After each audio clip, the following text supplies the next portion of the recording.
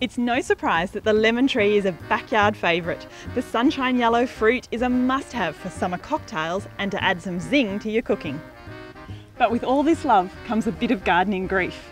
If only I had $1 for every time I was asked, "What's wrong with my lemon tree?" These little critters love lemon trees.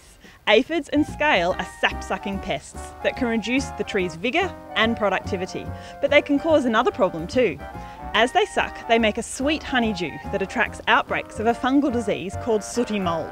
So taking care of aphids and scale with a certified organic spray like Eco Oil will help control sooty mould outbreaks as well. I like to use a sprayer like this one. You pump it here to build up pressure in the tank, and this gives a strong, even and fine spray. That means I can really coat the tree all over and hit any aphids or scale hiding where I can't see them. Coverage is key with this stuff. It actually works by smothering the pests.